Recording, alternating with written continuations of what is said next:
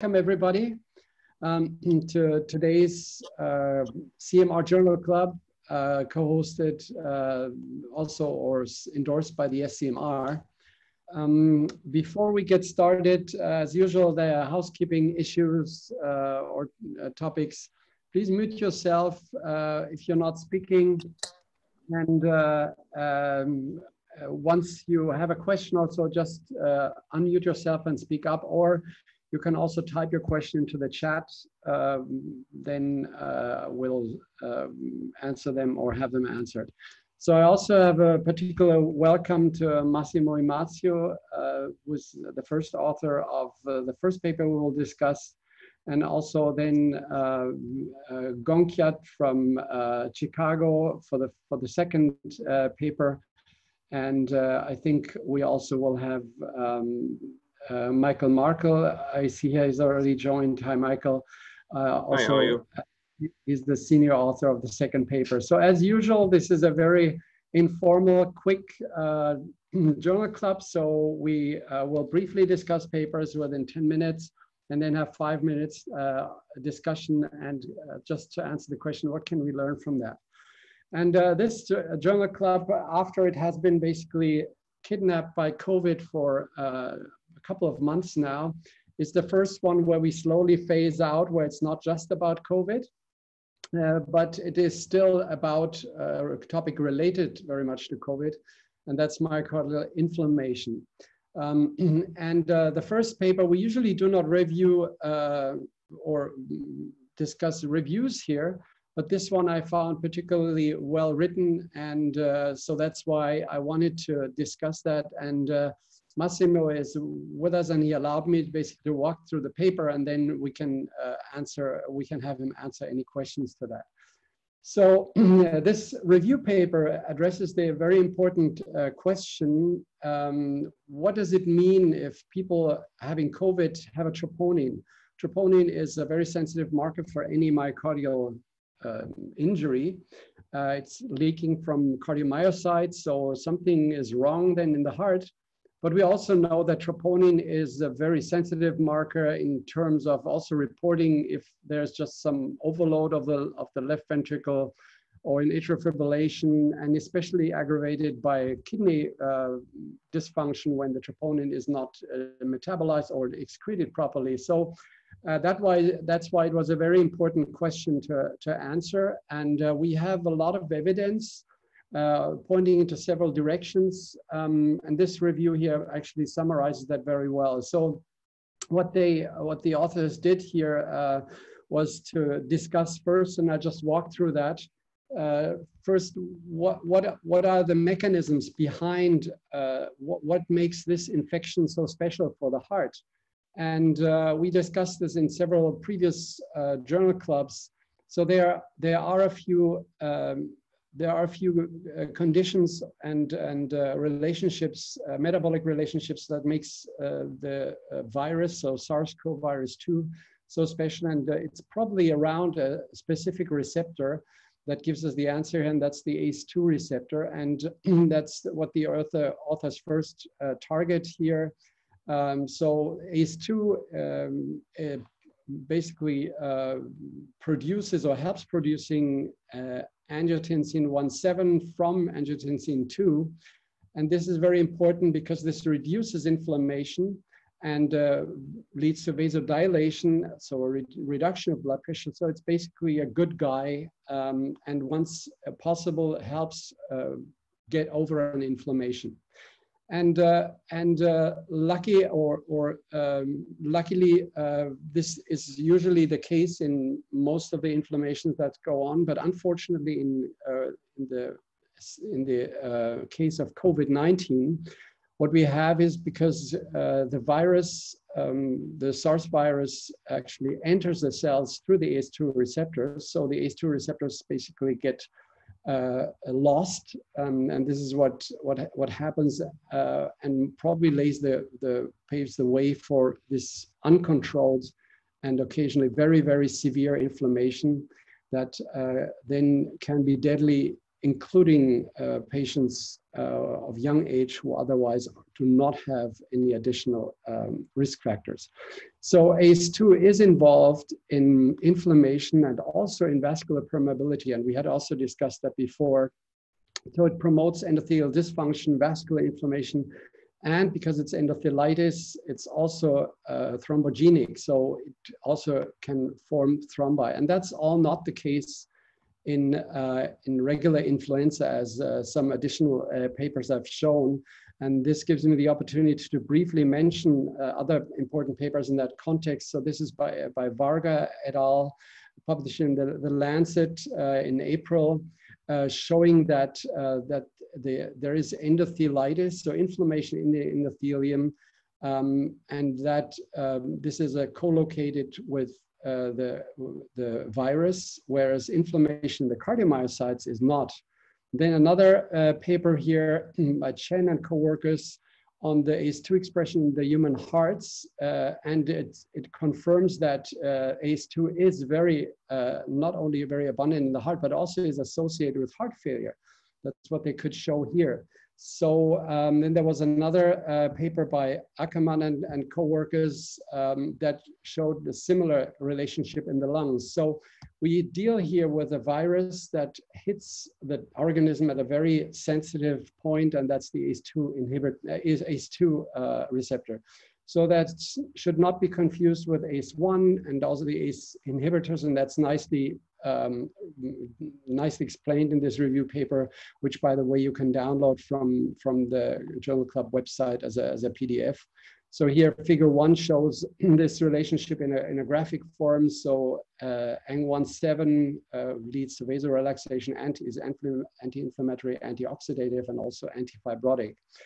And if that is missing because the ACE2 cannot do its job, then it may happen what we see in clinical routine, that we have some patients get into myocardial edema and then stay there for longer than they should be.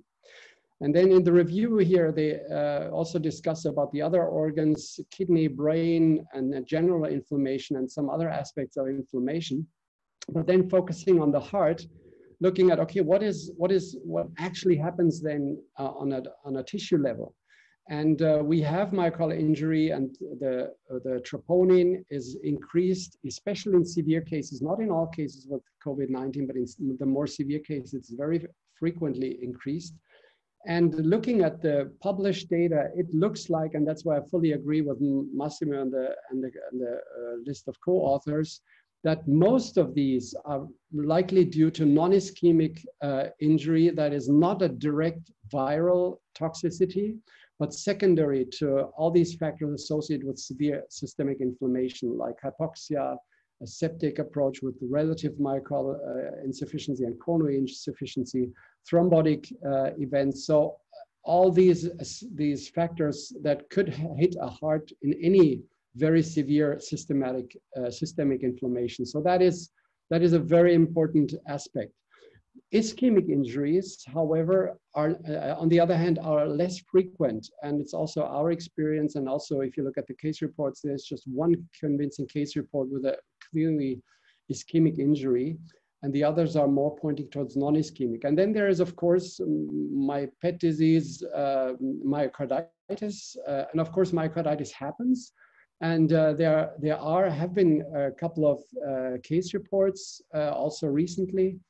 But interestingly, they all come without the typical viral injury in terms of the late enhancement, the subepicardial late enhancement. So this also, to me, points to the fact that probably what we deal here with is that the myocardium gets inflamed, but not because it's attacked directly, but because the systemic effects of all these cytokines and the ACE2 receptor that allows for capillary leakage and allows for edema, that this is basically what's happening in the myocardium. And that also explains why dexamethasone, which reduces edema, may have its place in therapy. It's so far probably the most successful therapeutic approach we have evidence for. But coming back to the review paper, they also discussed then also how the renal aspect is linked with the heart.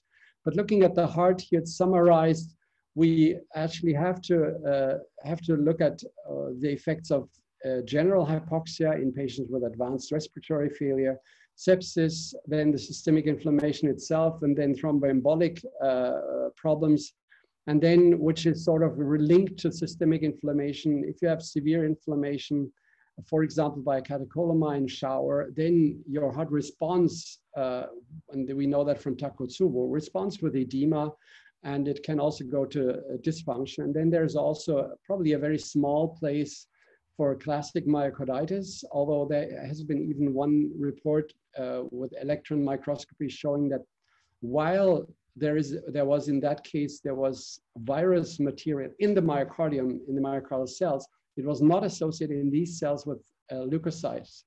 So the direct viral toxic effect of inducing inflammation may be less important.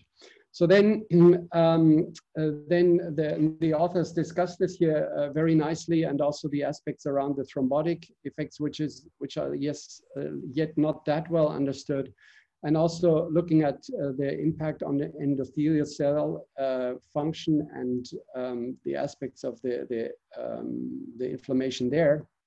And then, of course, pericardial effusion is also some of that. And then what they conclude is basically summarize that together so that the findings do not provide sufficient and convincing evidence of a direct infection and replication of the virus in the cells, but more likely a non-ischemic myocardial injury related to different possible mechanisms, such as hypoxia, sepsis, inflammation, thromboembolism, cytokine storm, and eventually could summarize that all as a kind of a stress-induced cardiomyopathy. And we have seen this also in Montreal, that patients had edema, but basically nothing much else. And then probably less likely an ischemic myocardial injury due to the endothelial implication. So all in all, this paper is certainly important. And yes, it's also important that the value of cardiac MR is appreciated here, because cardiac MR is the only imaging technique that can visualize all that. So this paper certainly, I think, should everybody who's interested in COVID-19 and the heart should have a look at that. It's a very nice summary of the current evidence. And so I want to congratulate you, Massimo, for that work. And the question to you is there anything that from your point of view was the most important take-home message from your work and from your review of the literature? So what do you think, and also with your personal experience in Torino, what what you consider the most important aspects of cardiac COVID-19 infection or coronavirus infection? Yes, thank you. Well, I'm working in Torino. Torino is in the northwest of Italy, close to Milan region. So we were deeply impacted by COVID-19. And so troponin elevation was very common in patients at the beginning of the pandemic in Italy. It was reported maybe up in 15% of cases. And the first doubt, the first concern of us cardiologists was, but is this myocarditis? And what we understood from the clinical cases is that in the majority of cases, this is not myocarditis, but as you also well pointed out, it is something related to the systemic inflammation or some secondary causes. We also had the chance to do some cardiac magnetic resonance imaging in these patients, and we also had evidence of myocardial edema in this patient, and also many of these patients had some forms of pericardial disease with pericardial effusion and chest pain that can be attributed to myopericardial disease. So I think that we should be very critical considering the troponin elevation, and so far we don't have clear-cut evidence that the COVID-19 can cause direct infection of the myocardium so far. And cardiac magnetic resonance is a very powerful and useful tool to be considered, although is sometimes very difficult to be used because of problem of the infection, of sanification of CMR laboratory and so on. But I think that now things are changing in Italy because now the disease is almost disappeared. So it is not so common to have severe cases, but we will see at the end of the summer what things are going, if we will have a second pandemic surge or so. Yeah. Yeah. So before we have to move on, just one quick question. Do you have any follow-up studies? Because what we have seen in a small number of, we do not have that much experience, but we have seen that in patients, apparently the edema may persist, and some of the reports of ongoing symptoms, even long after the actual disease, makes me worry. Is this edema more severe, more prolonged, and thereby also we know that edema over a long period can induce diffuse fibrosis. So do you have any experience with follow-up of these patients with cardiac COVID? Yes, thank you. This is a very interesting question. Yes, under a clinical point of view, this patient had very prolonged course with the prolonged symptoms, especially younger patients. And we are now calling all the patients to have a CMR at 6 months, just to have a follow-up CMR. But we are still collecting data because, as you know, the pandemic deeply affected our area the end of February, March. So we are just now calling our patient just to have this evidence and to collect more data, to have a follow-up CMR. Yeah. Okay. Yeah, because this is my worry that this disease is like Takotsubo, but just not going away that quickly and stays there for longer, and then induces, especially in younger people where this is very prominent, long-standing dysfunction. Thank you so much, Massimo. So we will have to move on. So it's a pleasure to welcome Michael Marker as a senior author, and Konkiat, I hope I can pronounce it properly, Chai-Kran-Krai from Chicago to present their paper, Prognostic Value of Myocardial Extracellular Volume Fraction and T2 Mapping in Heart Transplant Patients. So it's also about edema and inflammation. So take it from here, Konkiat. Good morning. Thank you for the invitation. Good morning from the Midwest. My name is Konkiat Chai-Kran-Krai. You pronounce it perfectly. I had a great opportunity to work with Michael Marker, our senior author, who's joining us today also, and also my co-first author, Muhannad Abu Abbasi, and all the other co-authors listed here in our article. We wanted to do this study last year because T1 mapping and T2 mapping in heart transplant population is relatively a new modalities. And before we published the study, there was no prognostic studies that look into T1 mapping and T2 mapping in this particular population. Mainly studies were about diagnostic accuracy of T1 or T2 mapping to diagnose cardiac allograft vasculopathy or allograft rejection. So I think before these modalities can be a mainstream in clinical use, there have to be some prognostic studies that show some value to it. So that's why we decided to do the studies. This study is a single center observational prospective cohort study. We were supported by a grant from a National Institute of Health. We had adult heart transplant patients aged 18 to 89 years old. And the exclusion criteria is the usual contraindications for cardiac MRI scan. We had 114 patients enrolled in the studies. We excluded 15 patients, and we divided the final cohort into 2 cohorts, looking at 2 things. The first cohort had 90 patients, and we used this cohort to evaluate prognostic study for T1 mapping, including extracellular volume fraction or ECV. And cohort number 2 has 79 patients that we were looking at a T2 mapping prognostic value. All the scan that we did was performed with a 1.5 Tesla scanner.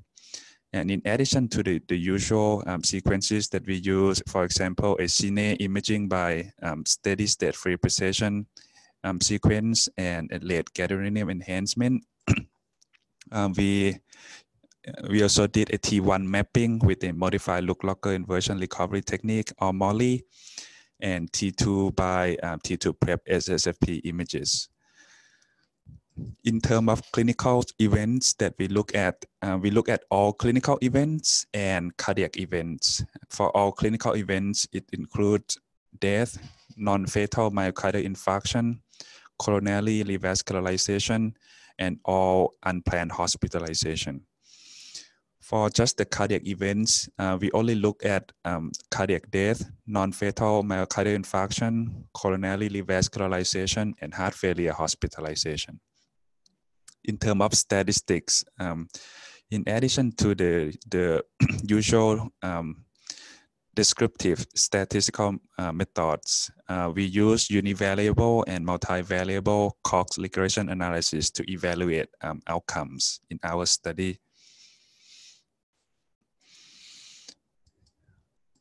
And this is the table 1 patient characteristics in our study. You see that in the red box here is the cohort number 1 that we look at T1 mapping values, and under the green box here is for the T2 mapping values. For cohort 1 that we evaluate T1 mapping values, we divided patients into 3 groups based on their extracellular volume fraction or ECV. If their ECV is in the first tertile, which is 25% in our study, they go into the first group. If they're in the second tertile, which is 25% to 29%, they're in the second group. And if their ECV is more than 29%, they're in the third group. So we are looking at about, in average, of approximately 50 years old patients, about 60% male, and except for dyslipidemia, there is no other significant difference among the 3 groups in terms of patient demographic and use of medications. Also, there is no significant difference in presence of late gadolinium enhancement or the extent of the enhancement. However, there are significant difference in invasive hemodynamic data. We found that patients with higher ECV had higher right atrial pressures, right ventricular pressures, and pulmonary pressures, including wedge pressures. For the second cohort that we looked at T2 mapping, we divided patients into 2 groups based on their T2. If their T2 is less than the median T2, which is 50.2 milliseconds in our study, they belong into the first group. Otherwise, they're in the second group. And the only significant difference in terms of demographic and medication use is the beta blocker medication use. Otherwise, there's no significant difference statistically, both in demographics, medication use, as well as cardiac MRI parameters and invasive hemodynamic data. In the cohort number 1 that we look at T1 values, about 49% of the patients had at least 1 follow-up cardiac MR. So we were also looking at the follow-up MR T1 mapping values and see if there's any difference from the baseline in terms of natural history of it. We only found that only post-contrast T1 had a lower post T1 value compared to the baseline, but otherwise the native T1 value and ECV has no significant difference in terms of progression or regression of the values, and this is over a span of approximately 1 year. And we try to categorize all these numbers into groups and see if there's any obvious trend that we could see, and I don't observe any obvious trend in the T1 mapping values. In terms of prognosis of T1 values, the follow-up studies is an average 2.4 years. This is the median values. And we had 36% of the patients who developed clinical outcomes. And that include 3 deaths, 6 heart failure hospitalization, 3 coronary revascularization by percutaneous intervention, and 20 non-cardiac hospitalization, which is comprised of mainly infection-related hospitalization.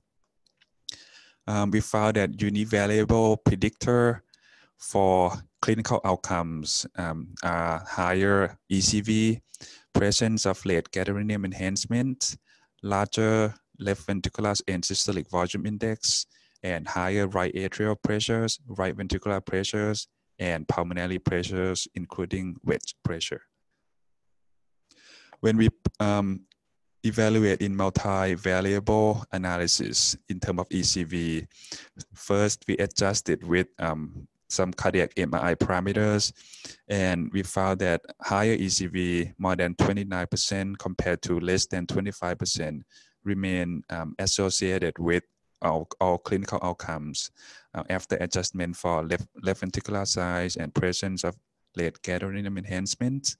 However, after we adjust ECV with invasive hemodynamic data, the association of ECV and outcomes become insignificant. And this is to point out also that this is an association with all clinical outcomes. We didn't find any significant association of ECV with cardiac outcomes per se. On the other hand, for T2 values, the follow-up duration is 3.5 years, and 48% of the patients eventually had clinical outcomes, and that include 18 cardiac events listed here and 20 non-cardiac hospitalization. And T2, higher T2, more than 50.2 milliseconds in our study was associated with both all clinical outcomes and cardiac outcomes. When we evaluate that in a multi-variable analysis, this is the result. So the red box here is for cardiac events, and the blue box is for all clinical events. You see that T2, higher T2 level remains significantly associated with both cardiac events and non-cardiac events after adjustment with cardiac MRI parameters or invasive hemodynamic data. And that's true for both cardiac events and clinical events. And this is a Kaplan-Meier adjusted Kaplan-Meier curve of ECV and T2. So the section A here is ECV for all clinical events, which is independently associated. And for ECV and cardiac events, we did not find significant association after the adjustment. For T2 for all events and T2 for cardiac events, it is associated with clinical outcomes even after all adjustments. The limitation in our study that I saw was the fact that it is a single center study, and we have limited follow-up interval in terms of T1 mapping, follow-up scan, and also follow-up duration for clinical events. And there are some relevant clinical informations that were not available to us to include in our multi-variable analysis. And those include all the prior significant infections, or any cardiac markers, for example, troponin, or other cardiac MRI parameters, for example, myocardial strain information and myocardial perfusion reserve. So in conclusion, what we found was that there are some prognostic values of T1 and T2 mapping. In terms of T1 mapping, it's mainly ECV, and T2 value for the T1, T2 mapping in this population. So what we are seeing from now is that likely before it becomes a clinical decision-making tools, it needs more studies to understand more of the prognostic value of both and to confirm our data, our findings as well. Thank you very much. What I find interesting, and we only have a minute basically left. So could that mean, and that's my question to you, and thanks for the great walk through your paper. Could it be that what we observe here, what you observed here, that the persisting, because these were not the patients in an acute clinical status, so that kind of persisting high T2 as a marker for ongoing myocardial edema, and that relates to what we discussed before with COVID, that this may be a bigger problem than many previously thought, and the problem that may not necessarily be evident when you just look at T1. So T2 has already shown lots of potential in heart transplant patients, but most have related that to an acute rejection, and certainly that's the case. But could this be evidence that there is also a kind of a chronic form of smoldering myocardial inflammation that over time damages the heart by making it stiff and fibrotic? I think that's one of the possibilities. So when we selected the T2 mapping cohort, we excluded patients with obvious allograft reaction or any prior significant allograft reaction history or any allograft that is close to the scan. So what I was thinking is that it's either a chronic myocardial edema, either from low-grade edema or from basically a congestive heart failure that is subclinical, because it was also kind of associated with invasive hemodynamic numbers that suggest increased left ventricular filling pressures. And also another possibility is recurrent infections in the patient, not necessarily myocarditis, but these patients are immunocompromised because of the medications that they need to take. And we have a kind of cross-sectional look at the patient. So that's also a possibility that I'm thinking. Yeah, no, I agree, especially the thought, what also everybody knows about pulmonary edema, but what about myocardial edema because of high filling pressures in the right atrium, increased pressure in the coronary sinus, and then causing edema with detrimental effects over time. So that is an underappreciated mechanism that hopefully someone will do some research on. So thank you so much.